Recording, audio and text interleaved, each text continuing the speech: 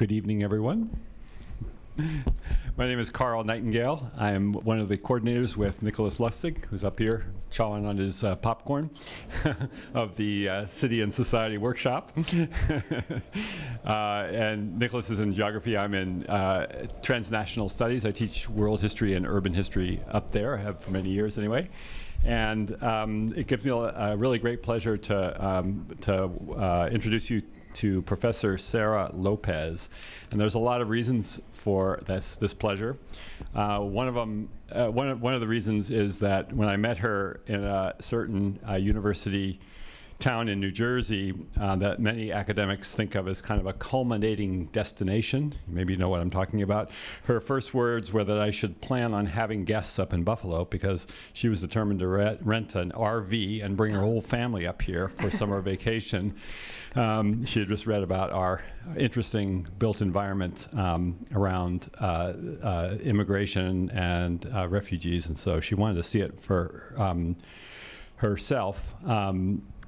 She knows wisely that Buffalo had become an important place to many people who are engaged in very important acts that in many ways define our times in world history, and she wanted to see the setting for those stories. These settings, the built environments, the fixed yet changing, sometimes moving places that people in motion use to make motion possible, have been the focus for Professor Lopez's life's work as an architectural historian, and tonight she'll explain why those settings are important. Professor Lopez, I am very happy to announce, has been freshly promoted to Associate Professor of Architectural History at the School of Architecture at the University of Texas, Austin. She's the author of the book, The Remittance Landscape, Spaces of Migration in Rural Mexico and the Urban USA, published by the University of Chicago Press in 2015. It's a revision of her dissertation at the University of California, Berkeley in 2011. And it's a recipient of the 2017 Spiro Kostoff Award for a book that makes the greatest contribution to our understanding of the growth and development of cities during that year. She has won fellowships to work at the Bancroft Library, the University of Chicago, the New School for Social Research, and the Mellon Center for Architectural Urbanism and the Humanities, which is in Princeton, and that's when she told me about her plans to come to Buffalo. She's won many other awards for research and teaching and community service. Her recent published and ongoing work focuses on the all-important issue of immigrant detention and incarceration. This is the subject of her talk today. You can read the title up there. Just before asking us to welcome Sarah, just let me also thank my colleagues in the City and Society Workshop of, again, the UB Humanities Institute, especially Nicholas, who's here, Victoria Wolcott, Sharmista Bagshishan, Chris Mele, for all their committed interest and collaboration in the workshop. Some of the workshop's best moments are the events like this when we collaborated with our colleagues here at the School of Architecture and Planning. Thanks so much to Julia Jemrozik, Joyce Wong, Holly Cook, and Omar Khan for everything you've done to make this and other co-sponsors events possible. I hope this provides some small inspiration for future collaborations between CAS and A&P as we collectively offer a huge storehouse of knowledge about the built environment to our students and to our city. That said, this evening is devoted above all to the exciting work of Sarah Lopez. The RV idea had to be scrapped in favor of a jet plane, and the date got put off a bit, but here she is. Please join me in welcoming her to her dream destination, the city of Buffalo, New York. Thank you, Carl. I have. By the way, I did make it into the RV. So minor correction, but Carl was out of town, so we couldn't come to Buffalo at the time. Thank you so much for having me here. It's really exciting for me to be able to share this work with you. I'm mostly talking about a piece of the research that I'm doing on the architectural history of immigrant detention and immigrant incarceration in Texas. I'm going to focus today on from the 1960s to the present. And this is very much not only a work in progress, but I'm not sure yet. I'm figuring out the trajectory of how this fits into a larger book project. It's one of the two that I'm working on. And so I'd love to have, in our discussion, some hints or ideas from you about what aspects of this topic you find most interesting and where you'd like to see me develop or push ideas further. As Carl was saying, my previous research has focused on the remittance landscape. This is the photograph that I use that became the cover of the book. He already told you the title, but the reason that I wanted to bring the title up is because one of the important aspects of my work has been that it has been multi-sited. So it's work that takes place both in Mexico and in US cities, and talking about, through a comparative lens, how migration knits these two places and multiple places, many more places together. But it's also very much about understanding how the money that migrants earn in the United States in different US cities and send to Mexican hometowns, and then that money being used to build something, is creating a very aspirational landscape. Whether it's a landscape or homes, the remittance house is what I've been calling it, that is meant for retirement or for some future date, or whether it's a home to return to, or whether it's a home for one's family if one's family is fragmented across disparate geographies. These are a couple examples of homes that migrants have built with dollars in the United States. Again, very aspirational landscapes. So I'm putting here an image of a remittance house next to a detention center because today I'm not obviously talking about my previous project. I'm focusing on another space of migration. I'm turning away from the aspirational home to a punitive state space of immigration enforcement, for many a closing down of future possibilities. And in many ways, the juxtaposition of these two images begs the question, where is the better future that migrants seek? The project that I'm talking about today began in 2015 for me as a collaborative student project that I did with my students. We were creating representations to render the Texas detention sort of landscape visible to a broader audience.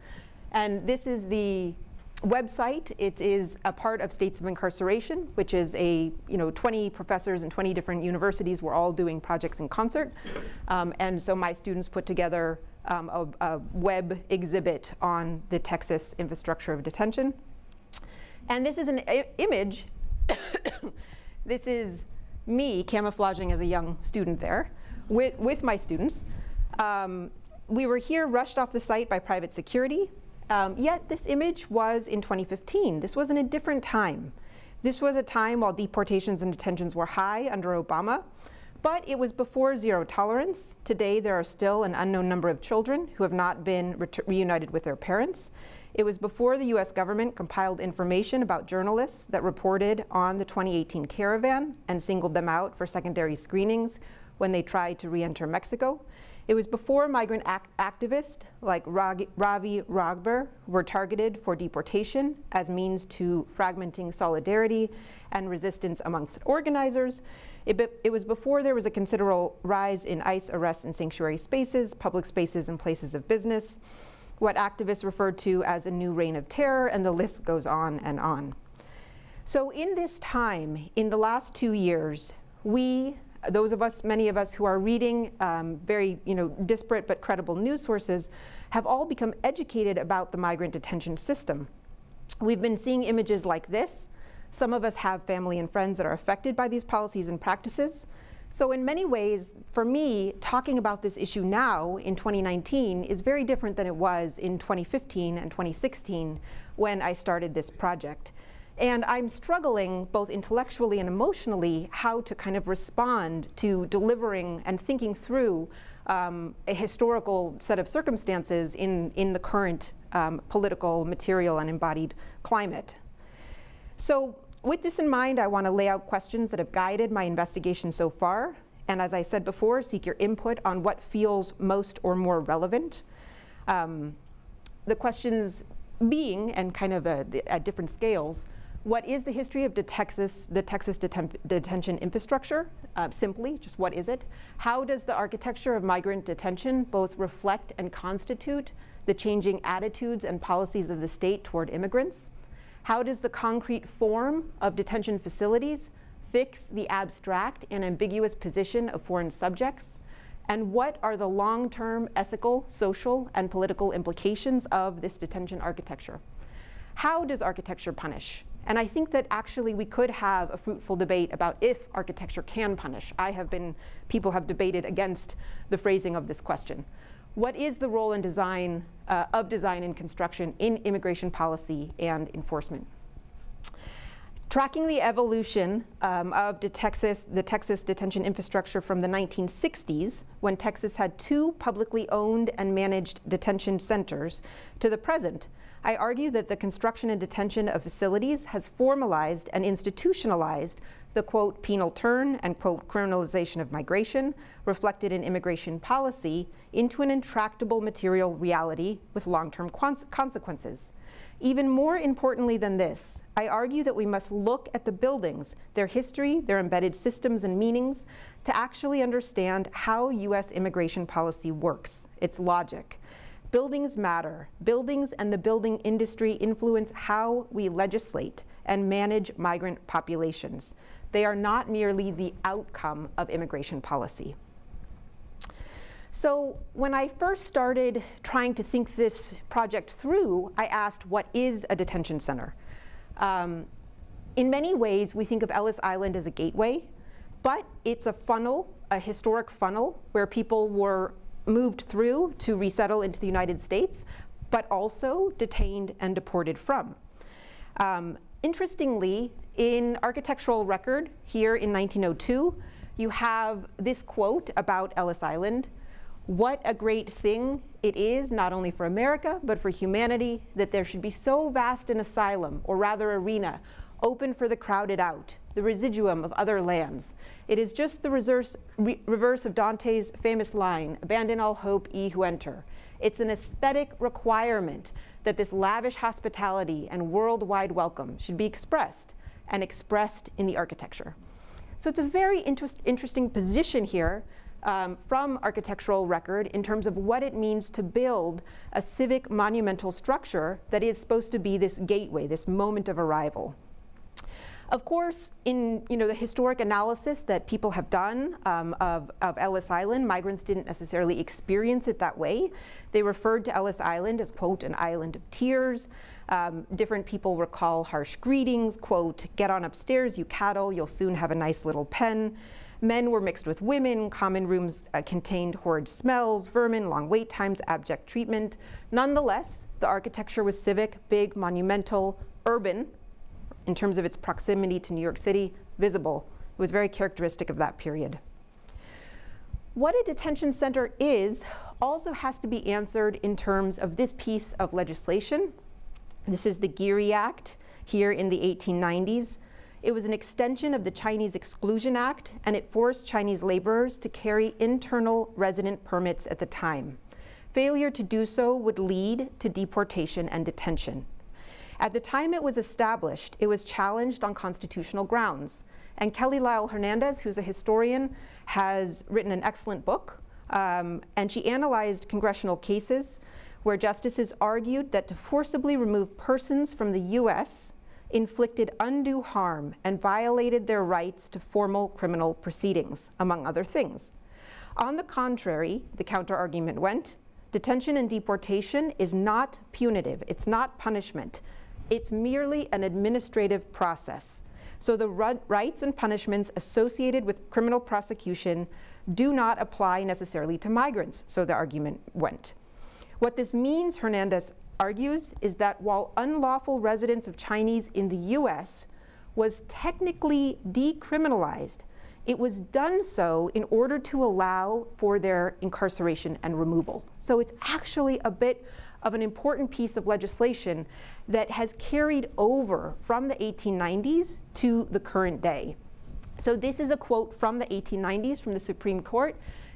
Deportation is not punishment for a crime. Detention is not imprisonment in a legal sense.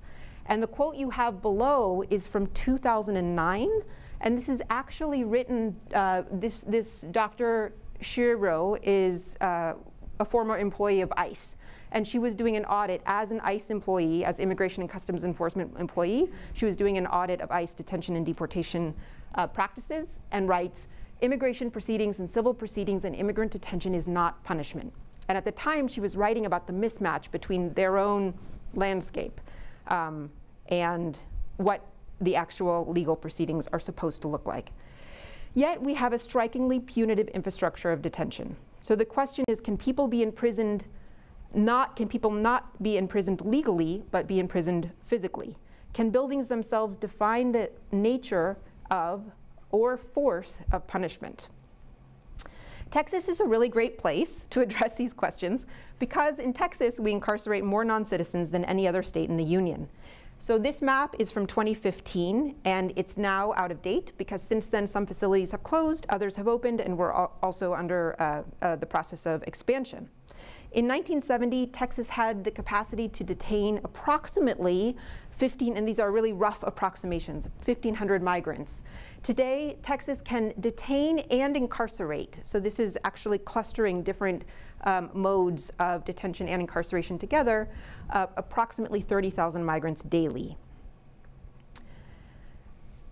What a detention center is also complicated by who is detained and by the distinction between detention centers and immigration prisons, which I just alluded to. An estimated half of those detained in detention centers in Texas are asylum seekers from over 200 countries. So since I started this research in 2015, I've met people from El Salvador, Guatemala, Honduras, Eritrea, Sudan, Cameroon, Iraq, the Central African Republic, and the list goes on. Many of whom are fleeing political, social, and religious persecution. And many who are asylum seekers in the process of awaiting trial. Immigration prisons are different. They are not detention centers, and they are not the focus of this talk, but I mention them and I include them in the overall count because they also incarcerate migrants for re-entry. So unauthorized entry through boundaries, US-Mexico boundary is the one most on my mind, although not today. Unauthorized entry is a felony, and re-entry, unauthorized re-entry, is a misdemeanor. Other way around. Unauthorized entry first time is a misdemeanor, and re-entry is a felony. So if you are caught re-entering, you can get up to 2 years in a criminal alien requirement facility, or a CAR facility, which is what is the immigration prison. Those are run by the Bureau of Prisons, BOP, not by ICE. So it is two different systems. And yet it is persons who are migrants who are mobilizing for a variety of reasons who can get caught up in both systems. And we can talk about that and tease that out if you have more questions about that later. Two continuously operating facilities in Texas today date to the 1960s. And you can see them here, Port Isabel down here, and El Paso right up here. This is Mexico, and this is water, right?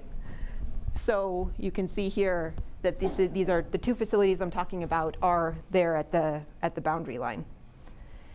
The one in El Paso has a really fascinating history that I'm still sort of in the process of uncovering. As far as I can tell, it dates to the 1930s, but I've only been able to find archival architectural evidence of the 1955 facility in El Paso. This was a temporary facility. And you can see here that there are barracks, there is a warehouse here, a processing office, and it was, on the, obviously, US side of the boundary line. I've also been able to find in the archives descriptions of what some of those buildings were in that 1955 facility. So you see here mess hall, one-story steel structure, et cetera, et cetera. This building, 29.7, delousing building constructed of brick, right? Delousing, as in sort of that literal delousing of a person's body and belongings, et cetera. Detailed description both of the materials and the programmatic function of the buildings. The archives also contain images. So the building that we just saw, that we just read about, the delousing house, is here pictured with persons in the front, and you can get a sense of what the barracks looked like on the site. It was a temporary facility, and in the 1960s is when the more permanent facility was built and when that detention center was expanded in El Paso. So that happens here with US detention facility, almost like army camp, detainees amazed at fine treatment. The Director of Immigration and Naturalization Services at the time, which was the bureaucracy that preceded ICE, notes, the camp was built as inconspicuous as it could be. The absence of watchtowers and strict confinement measures are designed to make life easier to the deportee while in facility. People the people detained here are not violent criminals. They're merely charged with being illegally in the US and are awaiting investigation before being returned to Mexico or whatever country they are from. Again, in the archives, you find images. So this is the mess hall. This is persons eating in the mess hall in the El Paso facility. Note the windows. And then here you see dormitory. This was a space made out of concrete, cinder block, and brick, housed up to 192 men each, a separate room for wash basins and the latrines. And I'll come back to these images later.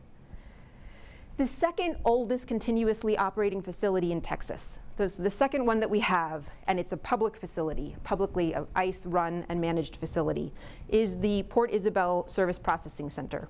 It was built on an abandoned naval base 30 miles northeast of Brownsville. And again, at the time, the Attorney General notes, the border situation is combined at Port Isabel as in no other place. Here, drug smuggling and human migrants could be intercepted and repatriations performed.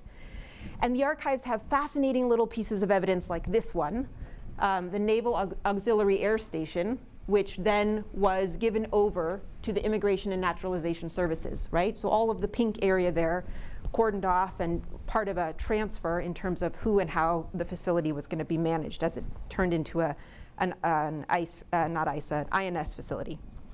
And with the transfer from the naval base to INS came detailed information on contracts and bids for contracts.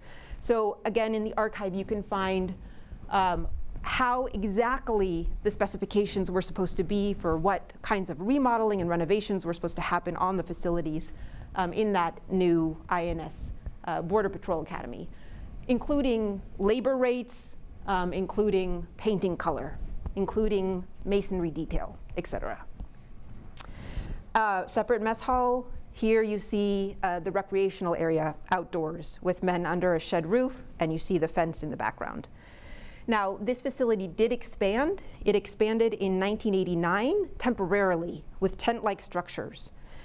Lloyd and Mounts, which are two geographers, wrote an excellent new book, Boats, Borders, and Bases, and they explore historic events, political crises, and policy shifts that occur in the 1980s and beyond that help to explain the initial expansion of the detention system.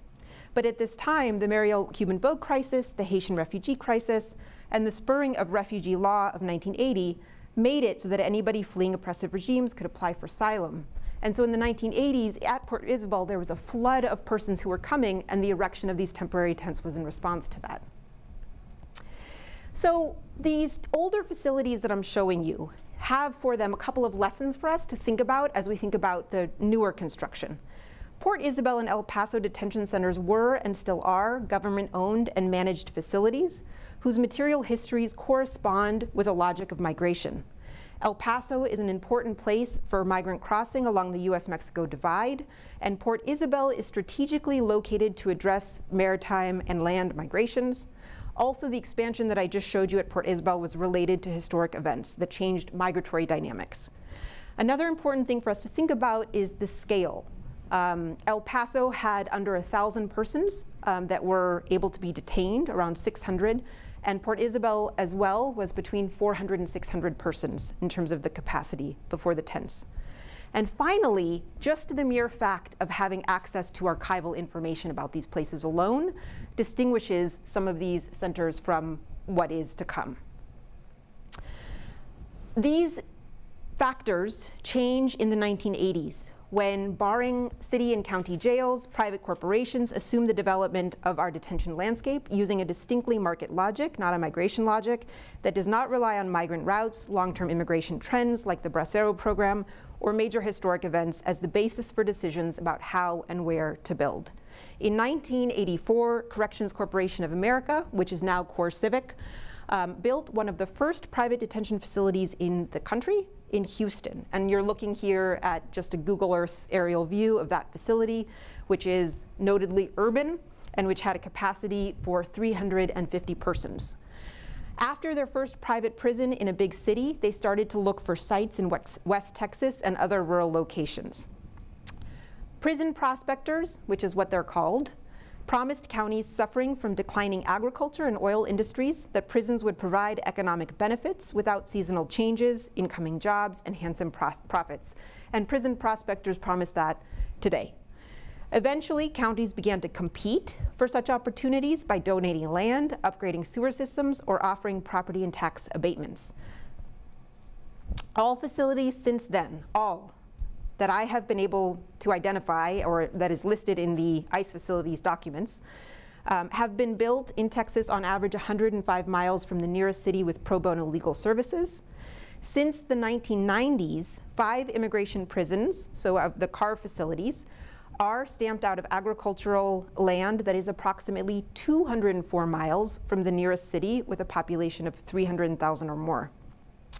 This very much matters, as Mounts and others argue, quote, there's a geography to rights and access, and geography is used to keep migrants from exercising rights and accessing particular resources. It's remarkable that private prison corporations are building our detention system. We must compare the numbers. Only 15% of the US prison system is privately owned and managed. Over 70% of the immigrant detention system is owned and managed by approximately 5 companies. And in Texas, that number is much higher. It's remarkable that they're building our detention infrastructure because they have an outsized control and influence over the design process, and even in some cases congressional action, it seems, regarding immigration. This impossible to read map is supposed to basically just illustrate one point. Here you have various acts, events, legislation. So for example, there was a very important piece of policy in 1996 in the Clinton era known as IRA, which expanded the number of persons that were able to be detained and deported, and really shifted the dynamics of detention and deportation. Post 9/11, of course, we have Homeland Security and the birth of ICE, and we have new funding streams and increased funding streams for ICE. But importantly, Geo Group and CoreCivic and other prison corporations start to increasingly lobby, and this is tracked by activists, Detention Watch Network. There's a whole series of activists and legal advocates who are doing work on this topic.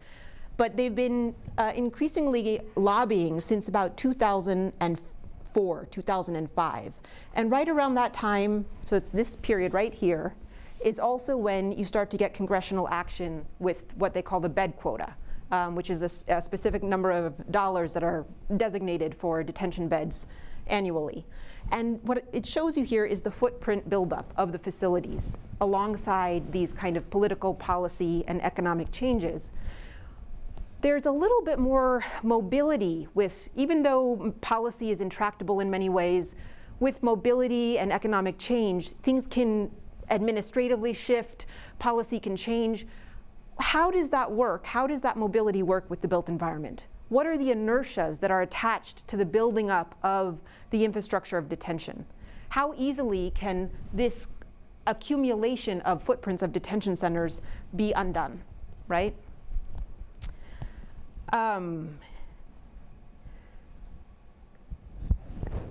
So to think a little bit more about the specifics of the architecture of detention and what it means to now have, you know, that landscape, that sort of increase, which is now a veritable system of detention that we have in Texas, I examined the role that architects and construction firms have played in that building boom, really that boom that we saw in the 2005 to 2010 period. What design ideas and ideals are codified in the landscape of detention? How does design punish? We already asked that. How does design influence subjective experience? A critical source for thinking about this is the Justice Facilities Review. They are an AIA publication that publishes courthouse, police stations, prisons. The review jury is comprised of a professional architect, officers from the correctional field, and a judge. So it's 3 persons that sit on the jury. And it's interesting to just note their discussion around prisons more generally, some of which are detention centers, but they don't specify if it's a detention center for migrants or not. What we see, though, is that there is a retrenchment in the architectural field in this wider discussion about producing and designing prisons. 27 projects were highlighted in the 1998-99 issue, and that number increasingly declines. And by the time we get to 2015, one project that is a prison was discussed in this particular journal. Throughout the 1980s and 90s, the JFR juries discussed a trend toward designing increasingly, quote, non-normative environments. Non-normative environments, also referred to by them as the hardening of facilities, were described as relying on small dark cells, caged recreational spaces, and this is something that we can compare when we see this image to that image I showed you of El Paso, where it was a shed roof and it was an outdoor space with a fence in the background. That is a space where people go outside collectively. What you have today in a lot of detention centers is this. This is the outdoor space, which is attached to the room on the other side. So you can see here up above a kind of clear story, which has the fencing and then the fence outside. And this counts because there are stipulations, as to how many hours outside a person is supposed to have a day, et cetera, like that. So this counts as outdoor time. An absence of natural light, again described by the jury, increasingly replaced by, quote, borrowed light, where skylights and clear stories are used to channel indirect light in lieu of windows. So again, when I showed you those images of the historic facilities, it's notable that there were even windows, right? In the current facilities, windows are not being used in the facilities except for in the officers' offices. Harsh fluorescent lighting, increased use of concrete floors, crude signage. Another major thing they discussed was minimal person-to-person contact achieved by an increasing reliance on, quote, indirect supervision concept, so video visitation and non-overlapping circulation spaces. Today, indirect supervision through the use of video monitoring and one-way glass, as well as facilities designed for minimal employee circulation, strips inmates, of course, of continuous human contact and can contribute to their sense that they're always being watched, it's that panoptic thing, while feeling interminably isolated. So these are quotes from the jury. Feelings were that once a facility is toughened, there may be no going back. It's difficult to rescind philosophical and architectural decisions. The behavior of those confined and the response of those who operate these facilities will be directly influenced by the built environment, right? Also, they were thinking about the employees. How are the employees, not just the detainees, going to be influenced by these changes in design? Our corrections and detention systems are racing to keep pace with an ever-increasing demand. The use of prototypical designs is a major trend. Once again, we ask, can we really afford to continue to solve our problems by building more beds? And this was a cry in 1999, right before that map I showed you, where all of the facilities quickly, one after the other, year by year, were erected. The retrenchment is mirrored by the rise, of course, also of the private prison corporation. These corporations don't merely manage detention and provide security. Since at least 1992, Geo Group has housed a design-build component into their corporate structure, which means that in-house designers and construction companies oversee the building from start to finish. They also oversee the long-term management of facilities. This gives the private prison corporation, I mean, this is like an architect's dream, right? This is total control in many ways of many aspects of the finished product. These corporations sometimes contract with construction companies or innovate in-house. Innovations are primarily aimed at facilitating rural construction. And you have to think about how a lack of expert labor like engineers and manual and construction labor is difficult on these remote sites, on these more rural locations. So sometimes there's been a discussion about how to build, in urban warehouses and ship. There's also been a discussion about minimizing cost through reduction in staff. Right? Staffing is one factor that may be addressed by design. So if architects, or if the architect has receded and the corporation and construction companies are assuming the mantle, the question also becomes, what's ICE's role in design?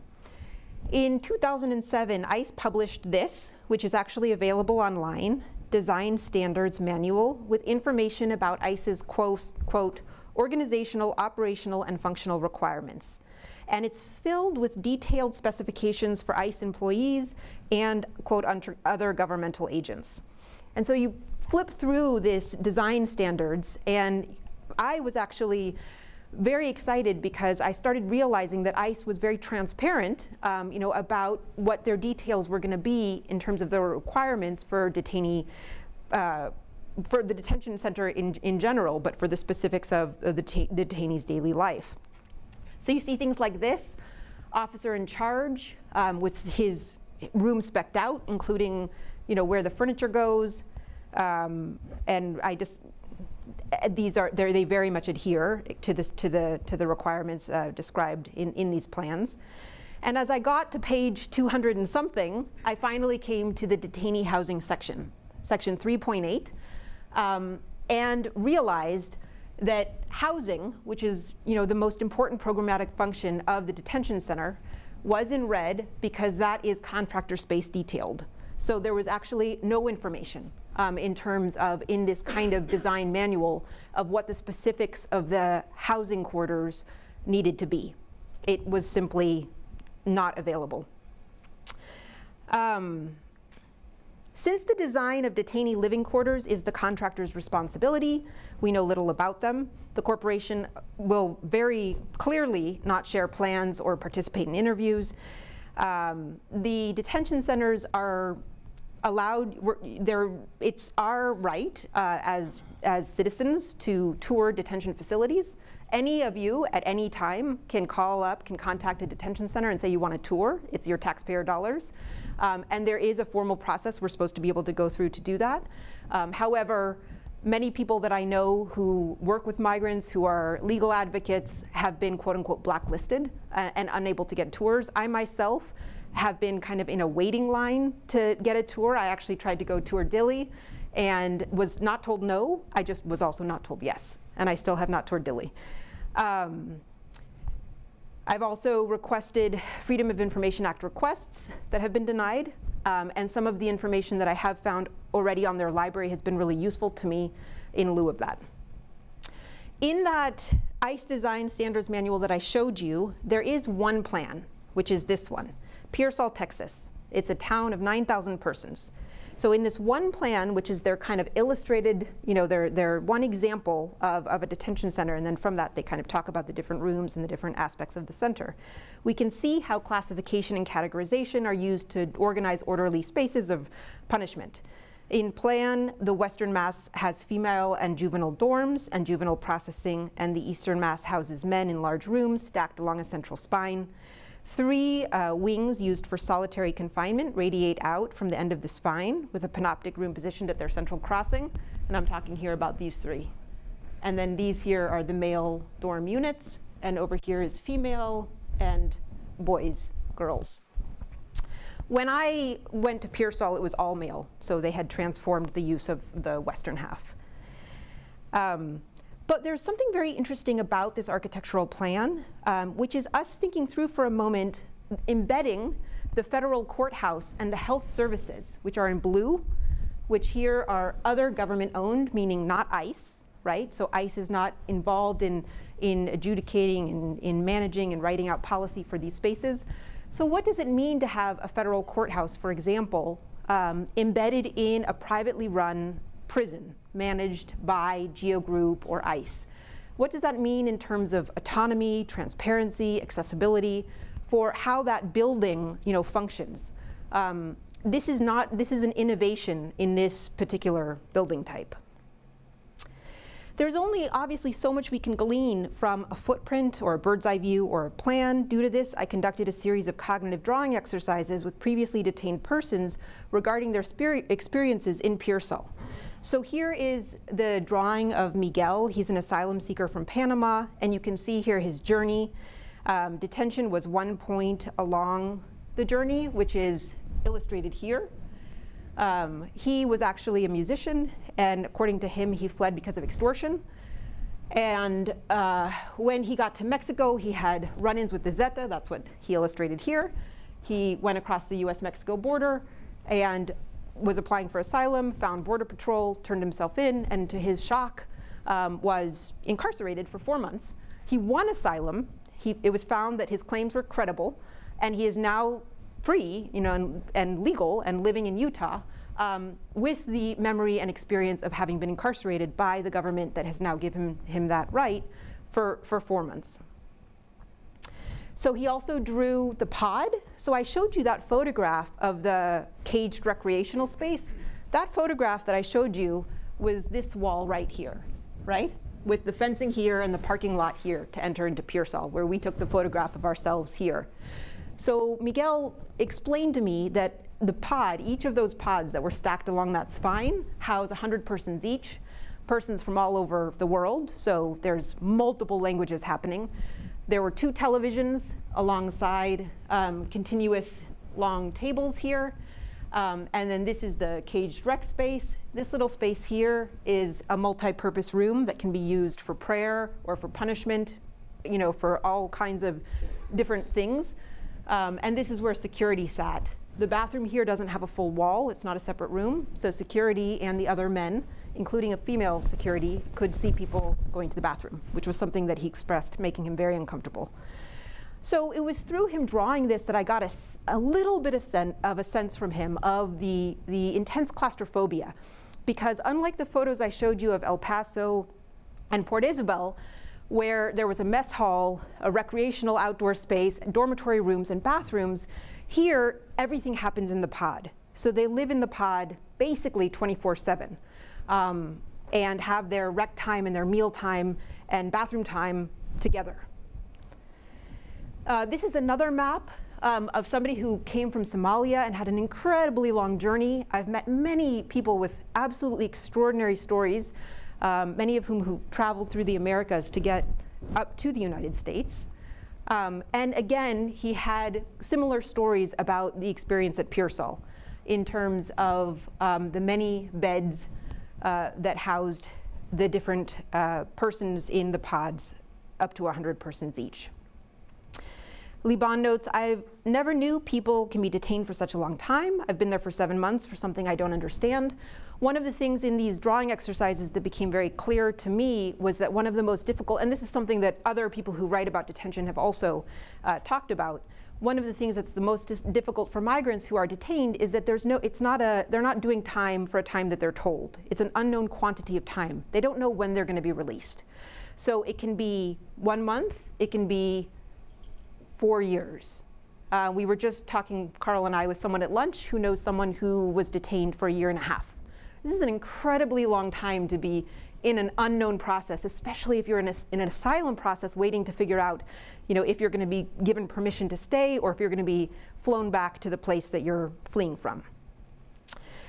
This was an interesting story, and the last one, Ahmed's story, because he talked about the arrows and the dates were all of him talking about his experience being thrown into solitary confinement or segregation.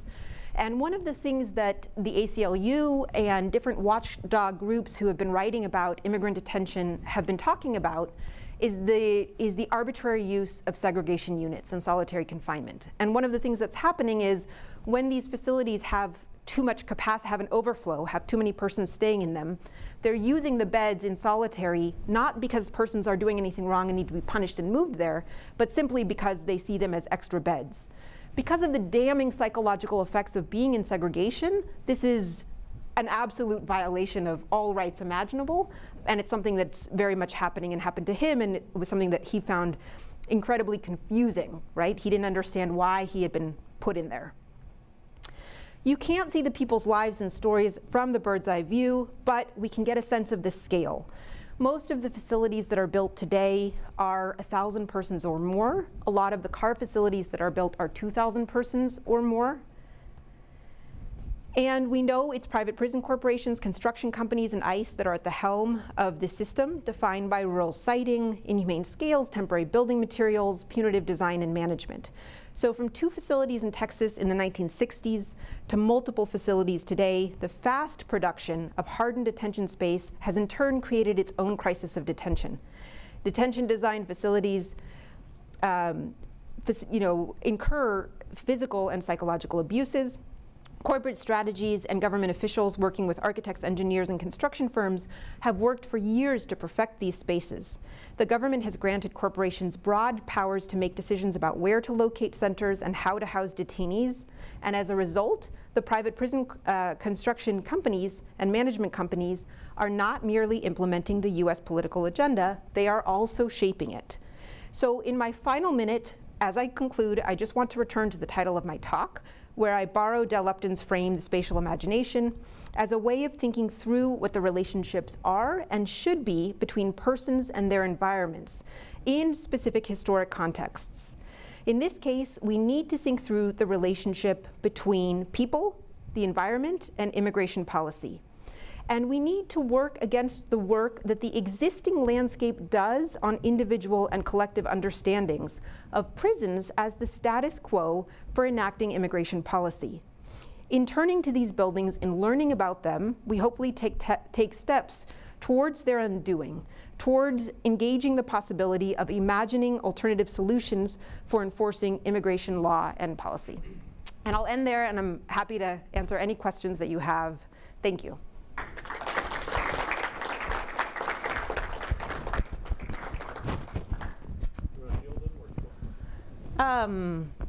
Can I turn this off or keep it on? Through it if you Okay. don't mind. No.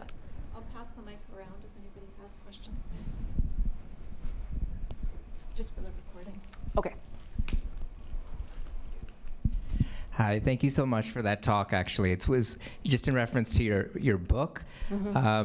And I don't know who the audience is going to be. They'll probably be sort of multivalent audience, but I was really happy that you showed even this image right here of just the plans or the site plans, and you had diagrams and things like that, are things that I, for better or for worse, like as an architect, can really relate to, and I appreciate. So thank you for that. And in relation to that, another thing that you sort of touched on was this maybe RFP, or the thing that put out by the government in terms of like their interest in design. Mm-hmm. And I can't help but think of that sort of the inscription, the Arbeit macht frei, and the issue of like incarceration and labor, mm-hmm. and then also some sort of rehabilitation or correction. And I just wonder if you could talk a little bit about in those, and I know you said they're sort of public information, but is there a sort of like a mission towards that in terms of like if you could say a design philosophy? Because the idea of correction, I mean, there's dubious criminality here in terms of the people who are staying in or forced to stay in these facilities. So I just wonder, is that something that's included into a mission statement for design? I would love to find a governmental mission statement that that outlined what INS, then in the 1950s, 1960s, thought that the kind of intention behind certain design decisions should be for the purposes of implementing a specific kind of immigration policy. The only guidelines from that more detailed contracts that I've been able to find have been specifically about material construction and basic programmatic use, like designing, describing, the use of building types. I have not yet found anything that has been more, maybe even just slightly like philosophical or ideological or explicitly political or whatever, in terms of saying, we want these facilities to impart a certain message to migrants that they're welcome in the United States, they're not welcome in the United States, they've made a grave mistake, they haven't made, nothing like that. On top of that, the documents that I was showing you that do show a little bit about some of the design requirements are from the 1950s, right? Those kind of construction bid documents. The one from 2007, the more recent one that is ICE, also very much doesn't even remotely approach that kind of discussion. So it's very technical. In some of the Freedom of Information Act requests, if you go to the FOIA library website and you look for contracts that different facilities have had with the government, there are a few that are available that you can get online. And there are also, if you go to ICE's website, there are also guidelines and specifications of what detention centers are supposed to have and not have. So if my memory services me correctly, for example, a detention center has to have a space of prayer, right? So if you look at ICE guidelines, it'll say, you know, there has to be a place where people are able to pray. But then the question is, because we don't have plans available to us, GeoGroup and CoreCivic won't give us plans, and even persons who are legal advocates and activists are finding that they have limited access to these facilities, we don't know in practice really how that's playing out. So there's, I wish I knew more about what the kind of ideas were behind what these buildings are supposed to be doing. The only thing I can tell is that it's a very punitive environment under the sort of auspice of being an economical solution to basically warehousing multiple people.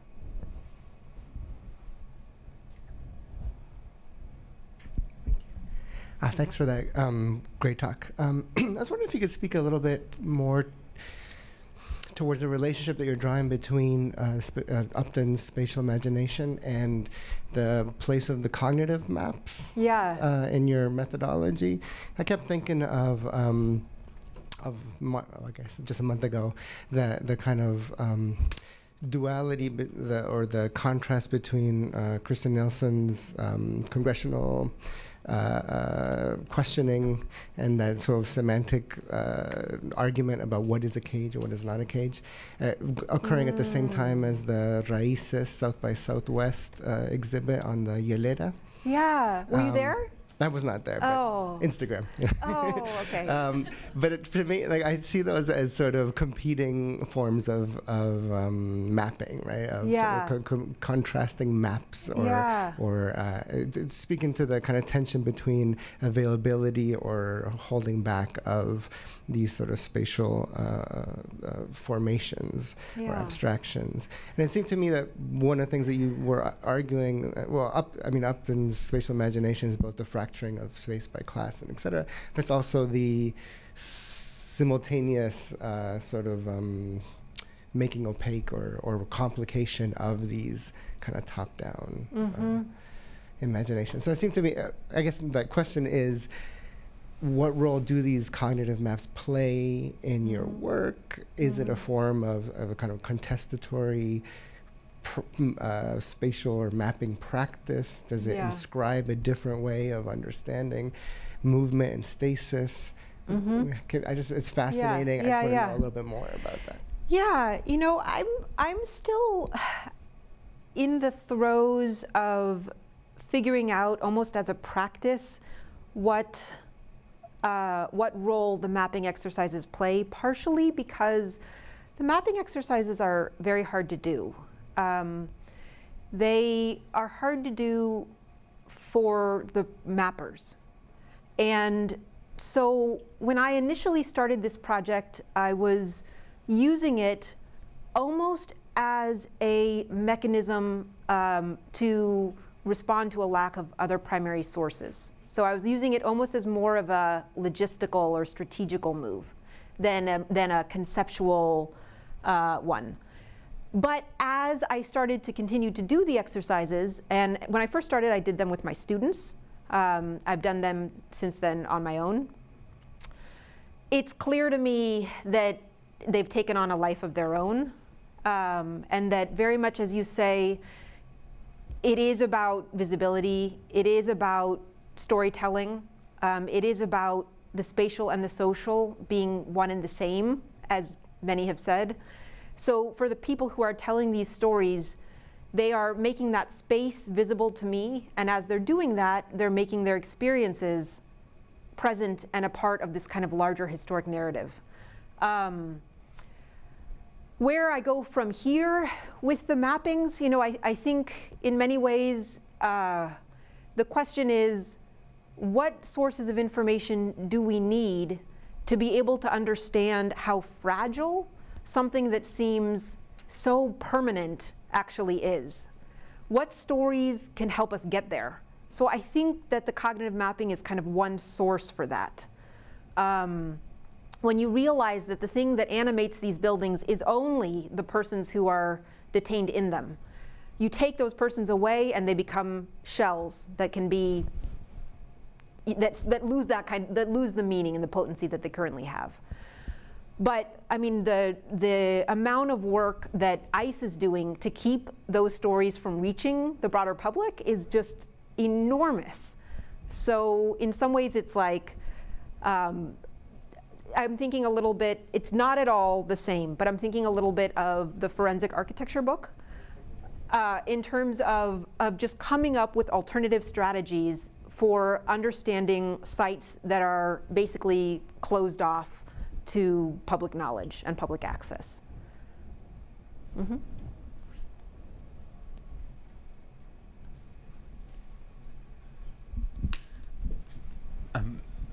So my question is, what's your take on when you were told that how does architecture punish is not the right way to phrase it kind of thing? Because that came up a couple of years ago. We had a symposium, and a Princeton architecture historian, PhD student actually, I think, Megan Earsley, she was doing research.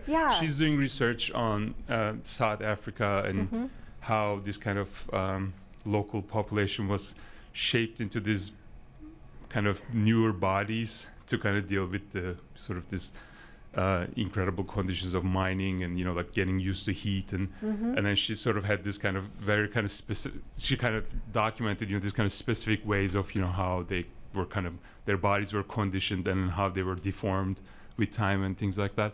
I just wonder whether, like in this case, whether that could be like what kind of bodily kind of evidence could be recovered, you know, from these.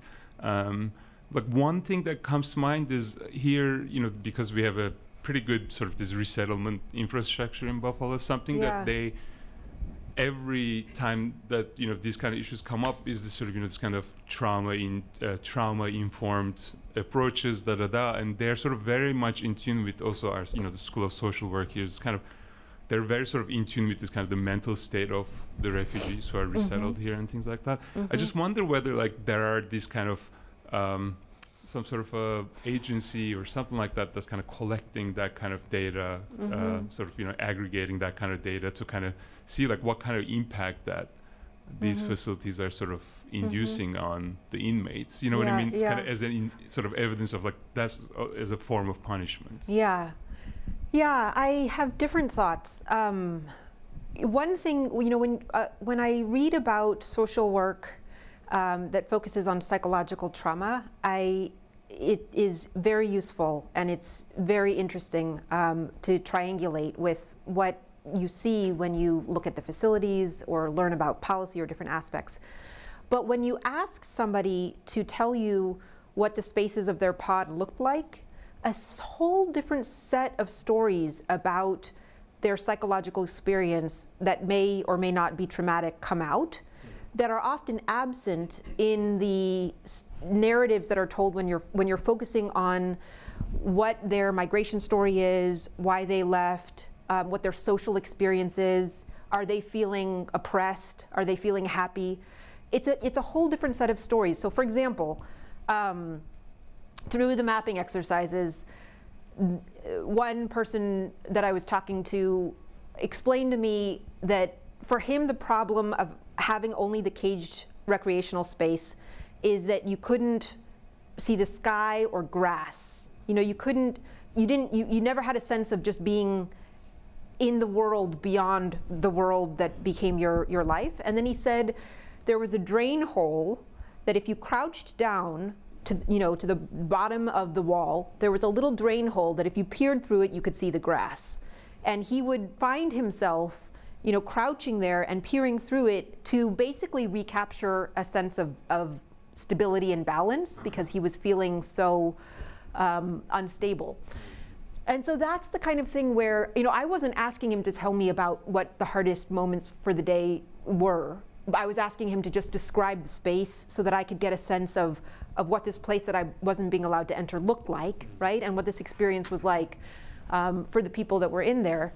And it was stories like that that came out. Another one, the man who drew from Panama, the musician, when he was drawing his map and he was explaining, so it's, you know, bunk beds and it's about 50 persons along each wall.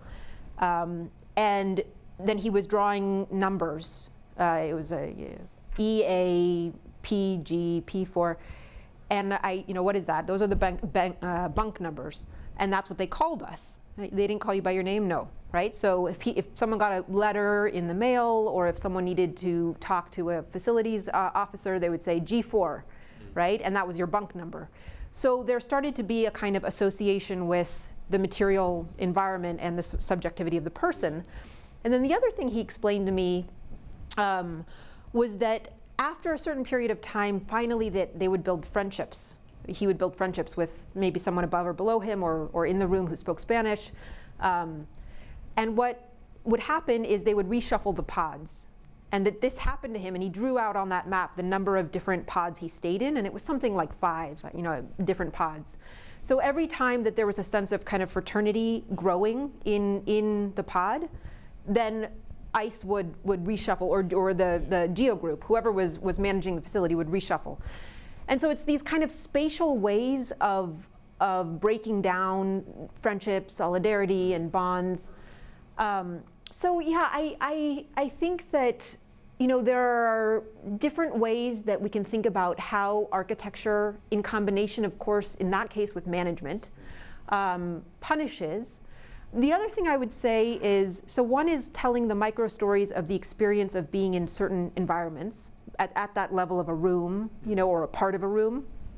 But then at the more macro level, for me, it's the whole system that a building puts into place, because the building comes with contracts, and those contracts have multi-year outlooks, and it comes with maintenance, and not just maintenance of the building, but of the employees. So once you start to build up the material infrastructure of detention, it punishes because it reinforces its own logic, that detention is a solution and a viable solution for immigration policy. Detention actually doesn't have to be the solution that we use for people who are in a process of trying to figure out if they can stay in the United States, or if they're going to leave. Carl and I were talking earlier. A lot of immigration lawyers that I've spoken to talk about how 90% of persons who have representation, who are in a process of waiting for asylum, show up for their court hearing. They don't abscond. So there could be an alternative universe where migrants had legal representation and were in the communities instead of in detention, and would still show up for their court cases to then find out sort of what the actual process is. Right. So it is an interesting question. Does architecture punish? And then also, at what scale? Are we talking about the wall, the lack of a window? Are we talking about the material system and its related effects? And it's one that I'm still very much searching for ways to study and think about. Right.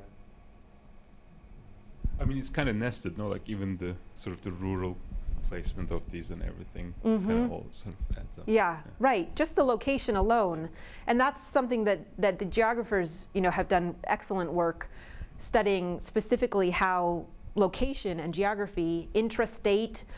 Migrants who have families and communities and who are detained here in Buffalo, in New York, and then they'll be taken to Texas facilities, and so all of a sudden they can't have any visitation, and the social fabric erodes. So geography is a huge part, of how punishment is happening.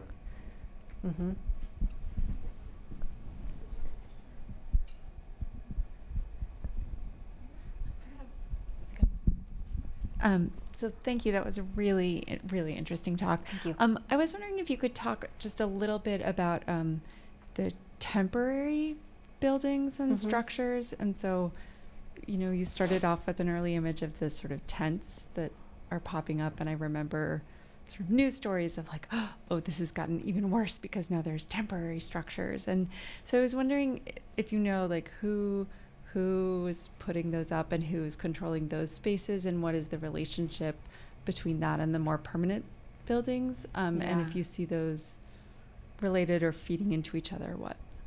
The only one that I know a little bit about specifically is Willacy, if I'm getting that right, in Austin. It's Kevlar tents.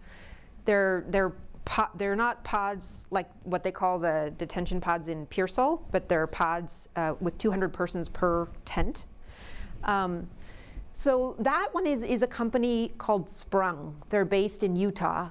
And if you look on their, I haven't been able to talk to anyone at that company, but if you look on their website, they do design solutions for weddings, international conferences, prisons.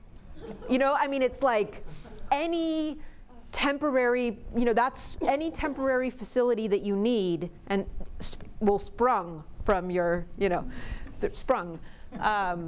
So they specialize, it's basically this technocratic, you know, they specialize in the technological and they're not worried about the social application.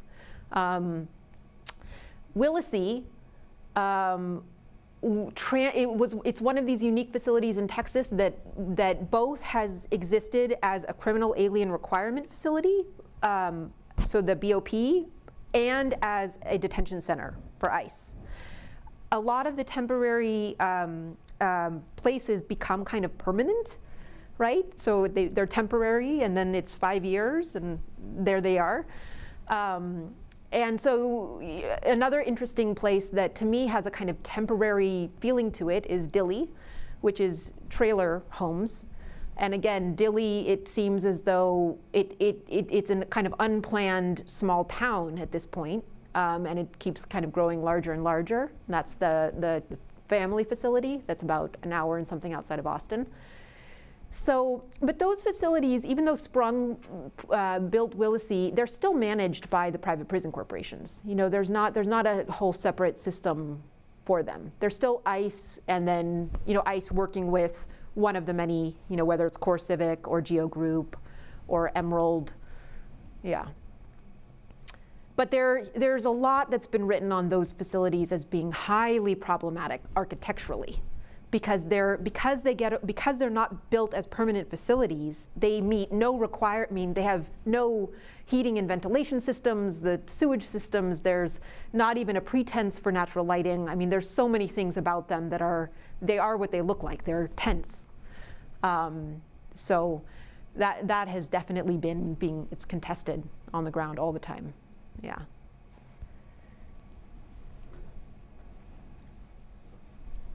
Yeah, a wonderful talk. One of the things that might be interesting to look at is similar, like large scale, these material systems that gather sort of a momentum that then dissipate. So one historical example I'd be interested in thinking about the parallels or possible parallels would be like mental asylum facilities and sort of their build up and large scale, but then ultimately a sort of very swift end, at least in California where I'm from. I have a couple questions. One is the role of technology in the change in the design of these places. I mean, are they high-tech facilities of any sort? What role has technology played in their siting and their operations, in the practices? The other thing I was wondering if you've ever considered, you see a lot of these images of these in the press within like New York Times or CNN. Have you ever thought of doing sort of like a critical study of the media representations of these facilities and the way that those images, you know, already almost like pre-criminalize the people in them? Right. Yeah, the technology, I've only, the facilities that I've been into have seemed high-tech to me, but I also have a flip phone. So, full disclosure, you know, I mean, they've seemed high-tech in the sense that they have, you know, full surveillance. Their use of cameras is incredibly heavy. They're all, you're beeped in and out of doors that are automatic. So it's not a building that is a normal person functioning building. It has like another layer of kind of automated functioning. What they call the Sally port is where, you know, persons are dropped off in secure zones outside of the building and go through the Sally port into the building. So those are also very highly securitized interstitial inside-outside spaces. But, you know, And then they've got like the video visitation. They're increasingly doing court cases by video, which is helping for the asylum rates to just plummet, because, you know, not having a judge in front of a person who's trying to tell them and have a credible fear interview, or greatly decreases the extent to which the judge perceives the person.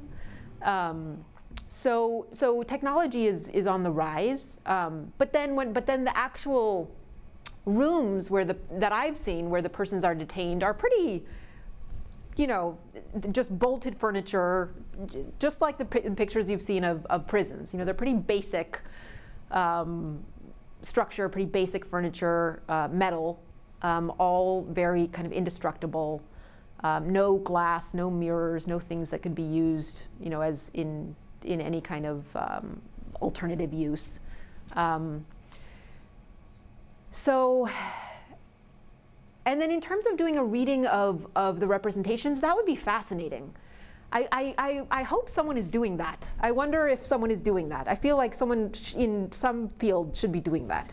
I don't know if it's my field, but definitely, you know, one of the things that really frustrates me is my own opinion, of course, has greatly changed as I've done this research. You know, what I thought before I started this research, it keeps evolving as I learn more and more.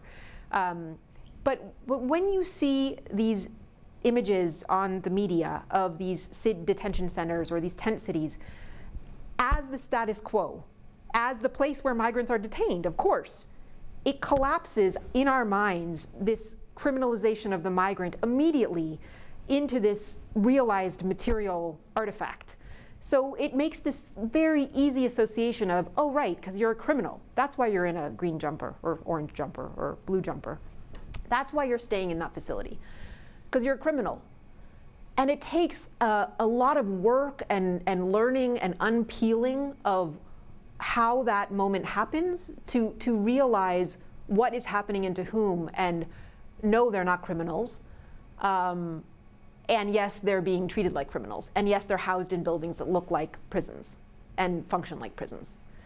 And it's like a mental, you know, it's like a mental exercise that kind of has to continue on for me, as I continually see these images and learn the stories and learn the history and try to triangulate it all and understand how we got here. So I hope you should do it.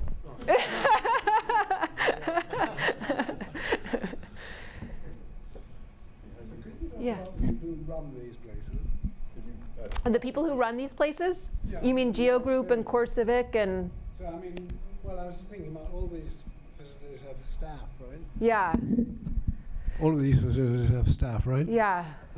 So are they evident? Are they lots of people or very few people? Do they live on site? Are they invisible? Does your camera comment? You know, most of the people, I have not read, I'm trying to think if Bosworth, who does ethnographic work about detention centers, she does, I think, talk to employees more. One employee that I met who worked at a county facility, so one of the few publicly run facilities, not by one of these corporations, for example, told me that a lot of people who worked at that facility commuted in, right? So they don't necessarily live in that community of 4,000, 5,000 persons. They're commuting in maybe an hour and a half from somewhere nearby. I think one of the reasons that facilities go into some of these more rural locations is because they promise the local politicians jobs. And indeed, also, there are very young, generally men, working at the facilities who are from the community.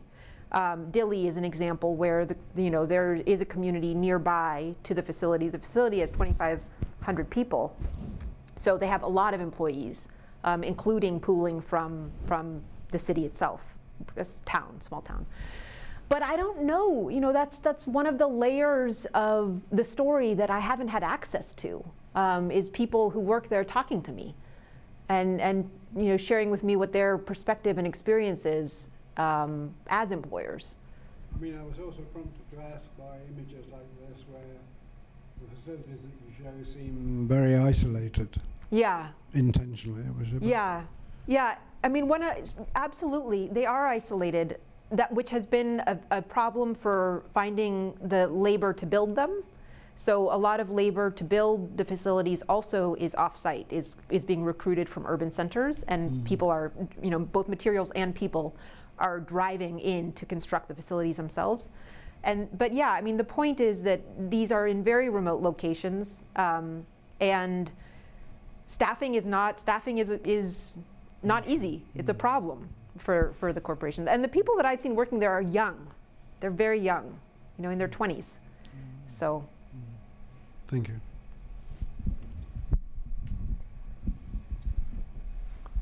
Thanks again, Sarah, for everything. And let me just ask this. This is a sort of follow-up on that same question. I think you kind of alluded to it.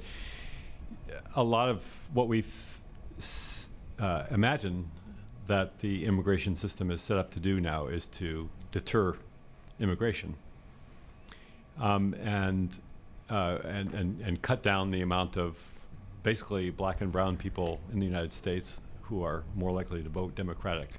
Okay, so this is certainly something we think of a lot when we think about the reasons for the immigration policies that we have today.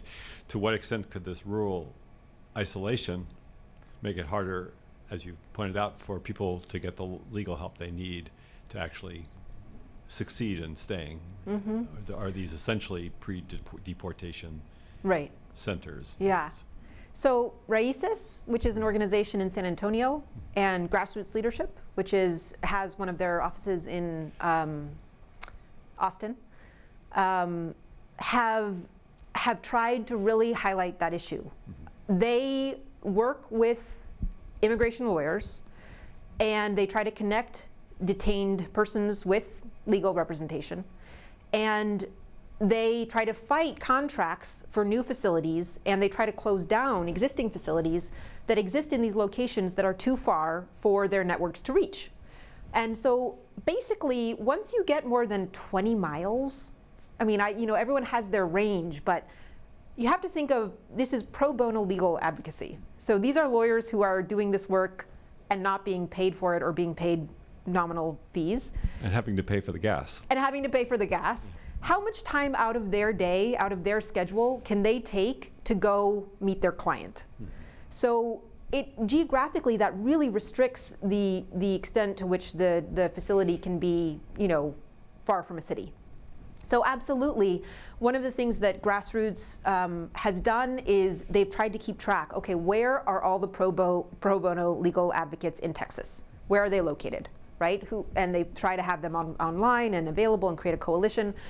And that's where I got the numbers of the distance of miles, was by locating where those pro bono lawyers are, where the detention centers are, and saying, okay, on average, we're talking 100 miles for a detention center, and we're talking on average 200 miles for a car facility, right? So basically, you're eliminating the option of representation, at least in-person representation, if you're located in a car facility. Yeah. Yeah. Have you talked to any of the lawyers they clearly had access to the facilities or not? They do unevenly. I have talked to lawyers. Denise Gilman is an amazing immigration lawyer who does a lot of work in Texas. She also teaches at UT. And her, as far as I remember her telling me, her access has been something that she's always afraid of losing. A lot of people who work with Raíces and Grassroots, I briefly did a visitation program with Grassroots Leadership, and you never know if you're going to get access. They refer to it as being blacklisted. But basically, ICE can put your name on a list so when you go to the facility, they just say, sorry, you can't go in, and they don't tell you why. And what I've heard is that activists and advocates increasingly aren't allowed in the facilities. So legal representation, of course, is absolutely supposed to be allowed into the facilities, and if they go and if they're meeting their client, then that is supposed to happen. If that is always happening in every facility, every time the door is knocked, I don't know. Yeah.